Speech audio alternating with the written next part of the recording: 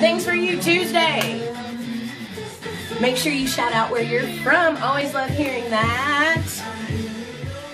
Hell, look at that. Already got more people than Biden's rallies had. Sorry, couldn't resist.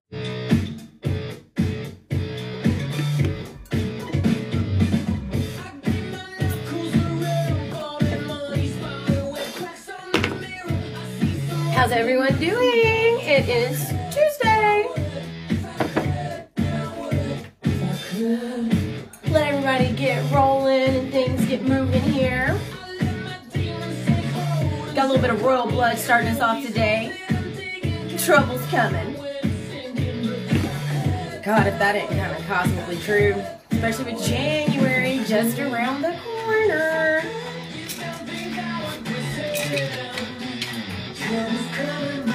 Things for you Tuesday. Make sure you shout out where you're from. Always love hearing that. Hell, look at that. Already got more people than Biden's rallies had.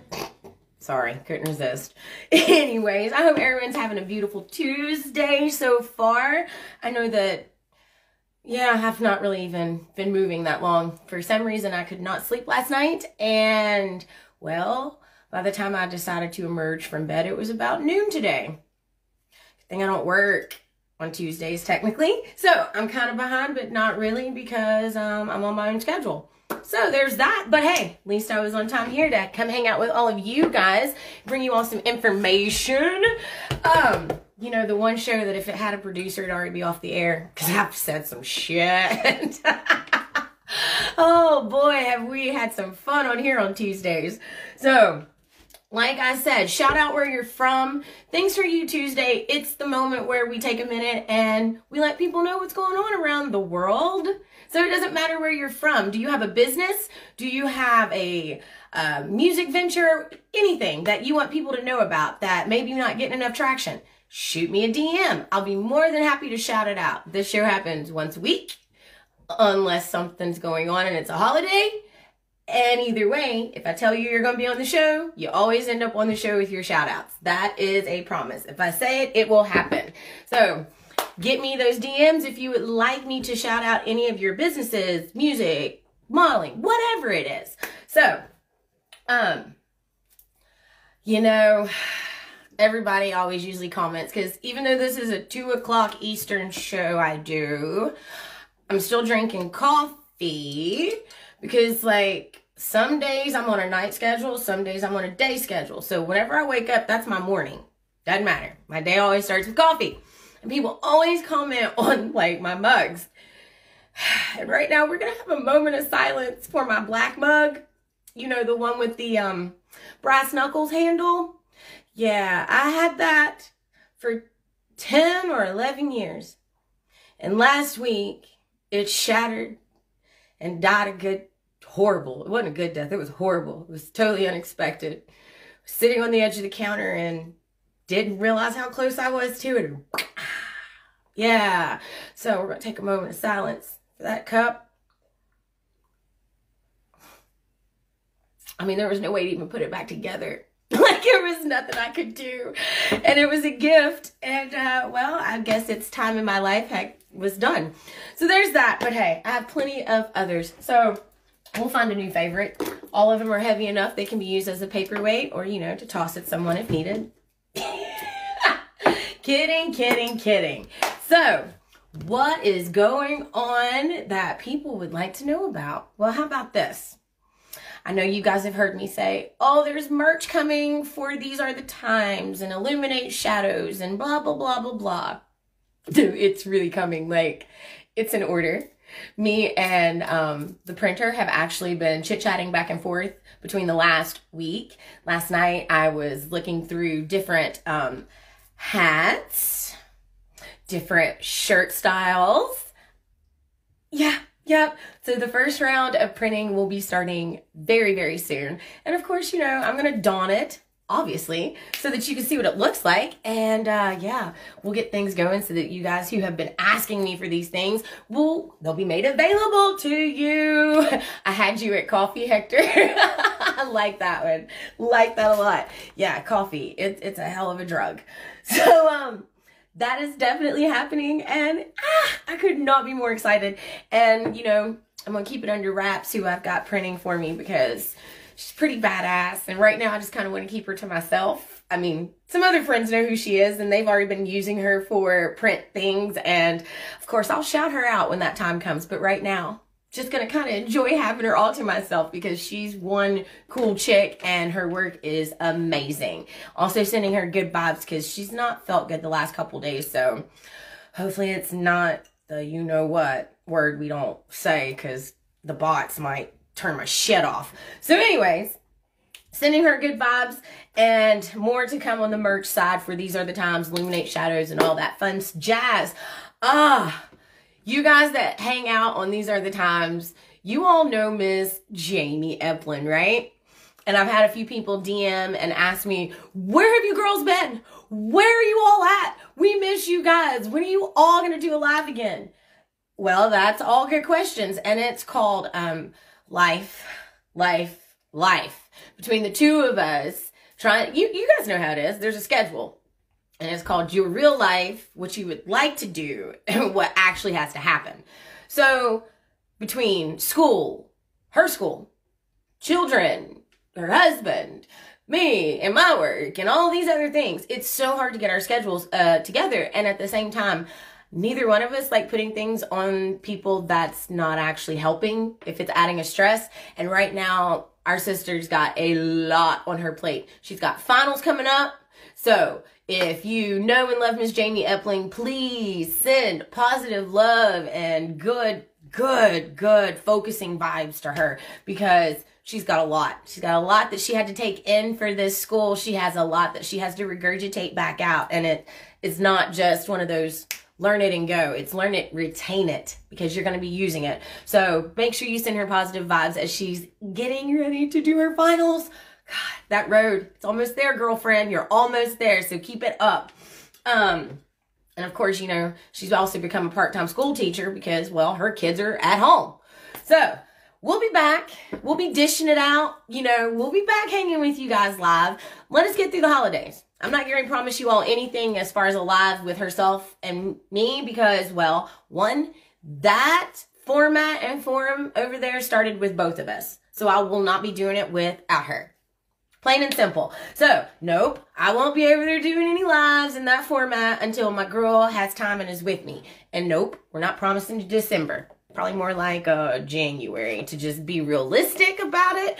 Plus, let's get all this, let's let all this stuff keep simmering. It's like a pot of chili, the political air in life and the things that she and I dish about over there. Just let that pot simmer. We'll be back. That way it'll definitely be a good one. So, a lot of people have asked me, oh, no new content other than your Things For You Tuesdays, no new rants. Yeah, I've actually got a lot of content. I'm just being very particular and actually setting it up to flow. So what's coming to YouTube? Erica Parrótt, These Are the Times. Well, we're going to start doing over there a nail blog. It will be a nail blog for professionals as well as DIY, do-it-yourselves at home.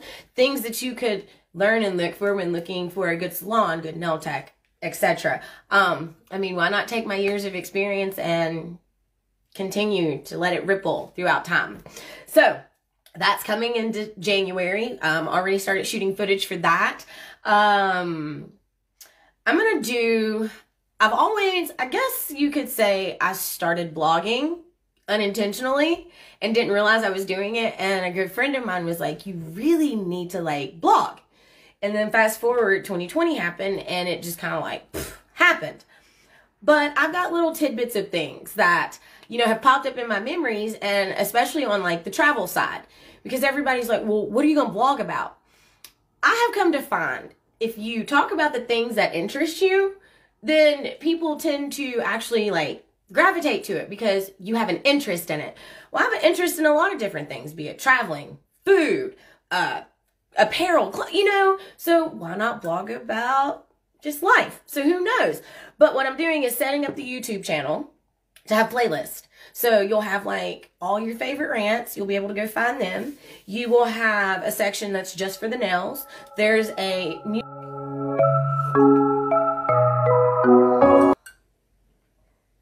when you're not touching your device in any way and it still decides to shut off, you know it was Facebook.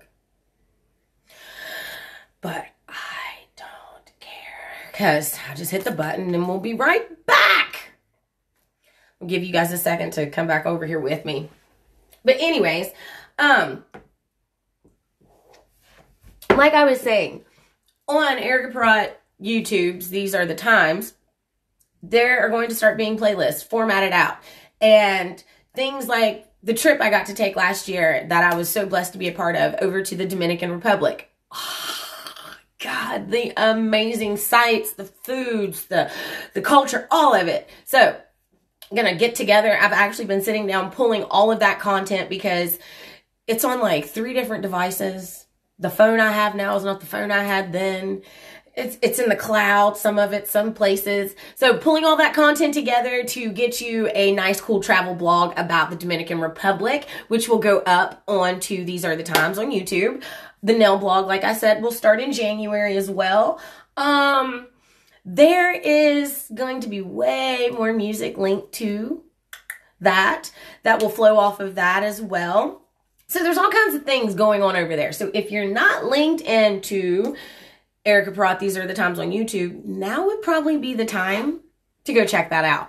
I'll drop a link as always when I'm done because, well, hell, I'm sitting like, well, I can't touch my device from here and it turns itself off. So I'm definitely not going to try to like lean up, touch it, and put any codes or anything like that in. It will all pop up here at the end when I'm done. So there was a gentleman who reached out to me. Let's talk about, let's see here. What was WCRO Wildcat Radio? It's bringing you the best in old rock and country all Christmas. And they will be your music destination, bringing you nonstop classic Christmas and Christmas remixes for the ho holidays. That's right. I'm going to drop you their link. It's www.wcro.listen2myradio.com. as in the number 2. But again, like I said, I will drop that link for you.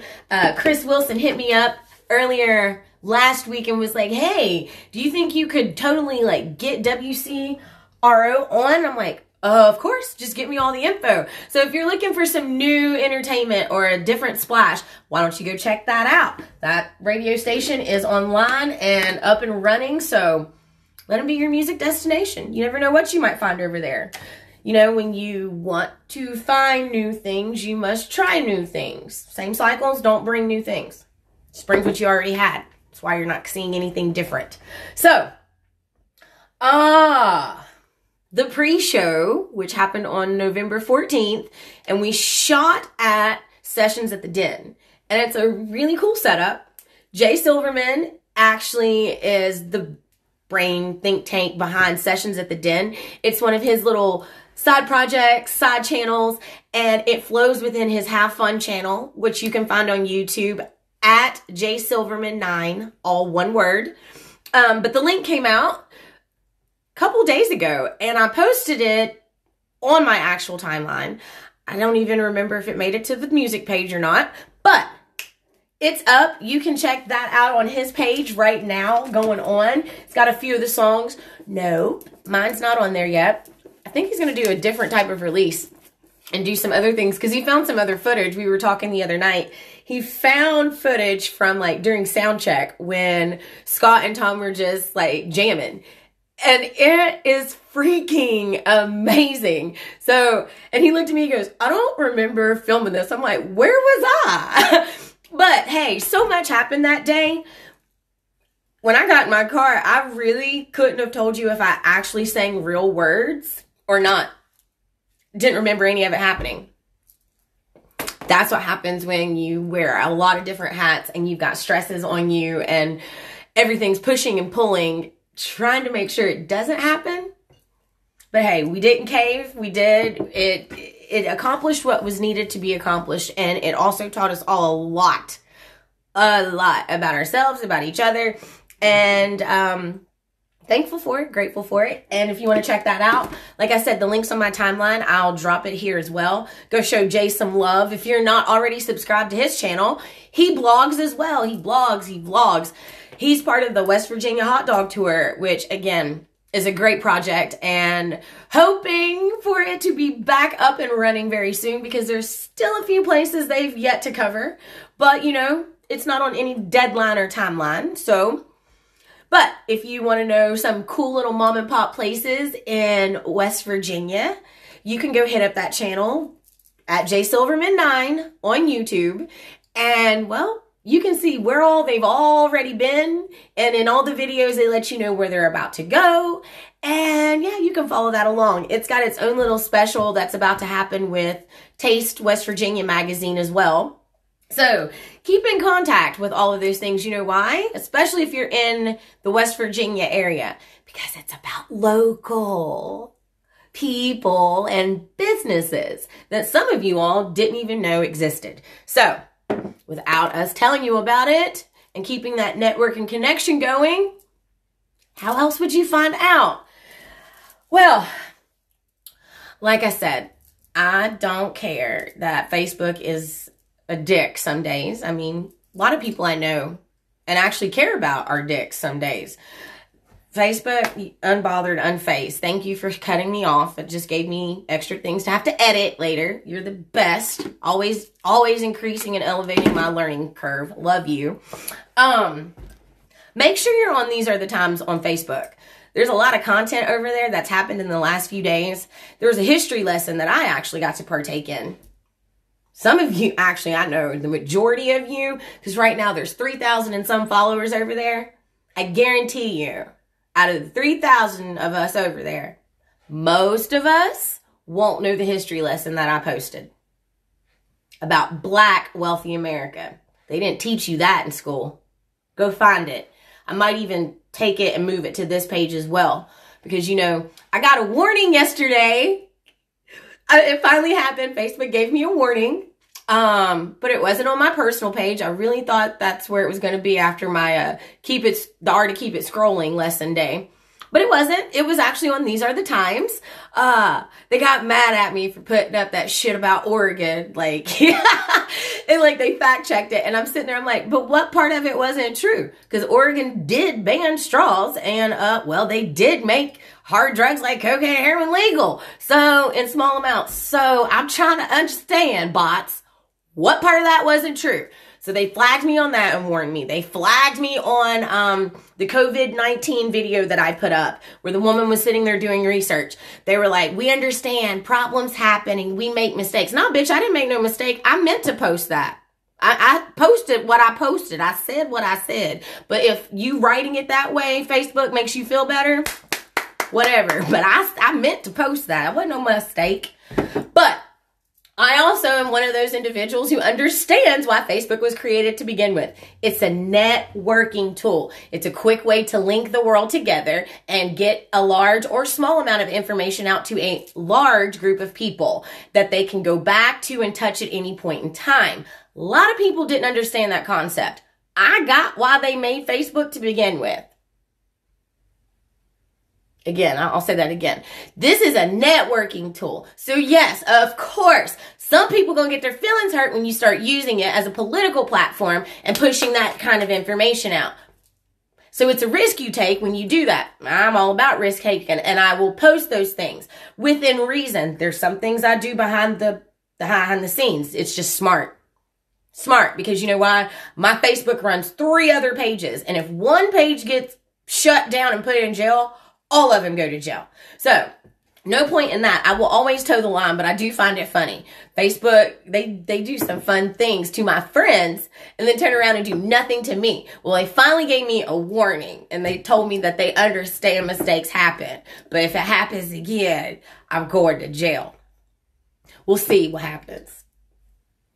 I mean, only time will tell. Time will tell. Because after I started going through the restriction history, that honestly was my second one. That was my second. Oh, we understand mistakes happen. Bitch, throw me in jail if you gonna do it. You over here sounding like one of them absent parents that somebody finally lets you take the kid for a day, and now you try to chastise him, and then you like, but I've been gone so long, so I don't want you to not like me, so I'm going to tell you I'm going to do it, but I'm not really going to do it. Yeah, that's what you sound like. One of those parents. Anyways, yeah, I said what I said. I started the day off with that one little quote. You want something new? Do new things. I also posted right before I came on live. Stop wasting energy on things that aren't fulfilling you. And that even includes conversations. And you know, a lot of us don't realize we do it. And we'll sit and talk to somebody about something that's happened to us. And everybody in the room, except for the person telling the story, can feel the emotion. And at the end of their sentence, this is usually what they say. And I have to always stop myself from laughing because because my grandmother caught me in it one day in my early 30s. And I was telling a story about someone and all she had asked me was, how is so-and-so? And at the end of my story, I was like, but I don't deal with her. I'm done with it. The entire time I'm talking, she never stopped working her crossword puzzle. And she ever so kindly looked up and said these exact words to me. You ain't done with it because your blood pressure up. But thanks for telling me all that. And went right back to what she was doing. And she was right. I wasn't over it. Because even in talking about it, I was giving and expelling energy to it. Stop giving energy to things that you're done with. Because if you're really done with it, it's time to actually let those things flow completely through your body. The anger, the anxiety, the depression, whatever is going to come with it to exfoliate it from you. You got to go through it. You can't put a rug over it. You can't put it in a corner. You actually physically, mentally, emotionally have to go through it. So, I wish all of you a great and amazing rest of your Tuesday. Stop wasting energy and time on things that have no part of your future building.